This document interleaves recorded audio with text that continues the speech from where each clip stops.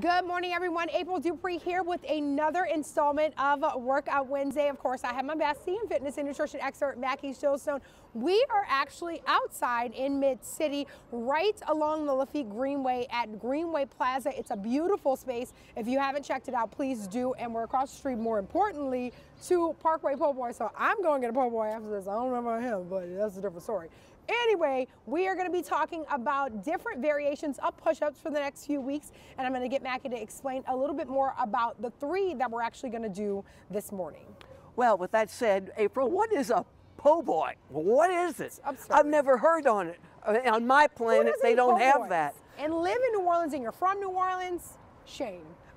We're going to show you in February what I think are some of the most effective push-ups of the many out there. There are over 27 different variations, working the chest and the arms. Okay. Today, we're going to show you the flat or the plank push-up.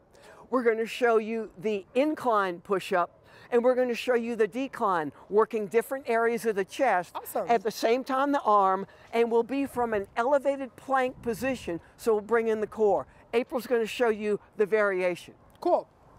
I'm keeping my hands in my pocket until then because it's chilly. The standard push-up that you know in an elevated plank position. Okay.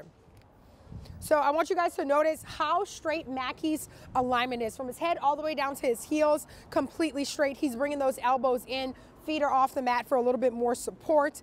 And of course, I'll show you guys all the modifications of this. Second one? This will be the incline. All right. A little more advanced, going to take about a 40-degree angle on it. Cool. Awesome. And you can do this on any elevated surface as long as it's stationary, guys. You can have a box, a crate, as long as it's against the wall. Notice again how Mackie's alignment is perfect from the head all the way down to the heels. Things are looking really good. And then we have our last one, which is what? Well, it's going to be the decline. My feet are going to be up. But remember, you saw me bring my elbows in close. I'm protected, working more of the arms as I come in closer. Gotcha. All right, so on that elevated surface, again, notice his alignment is really good. This out of the 3 is gonna be the most challenging, but those elbows are staying in, making sure that your hips aren't dropping, basically. All right, let me get into this modification.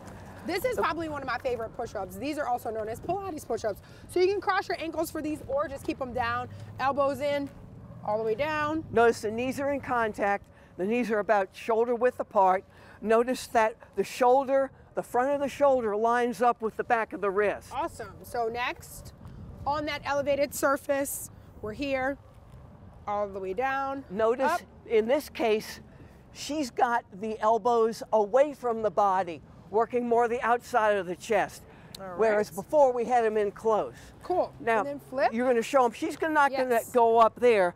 She's going to change the angle and make almost a V in the body. So in other words, you're going to be up higher.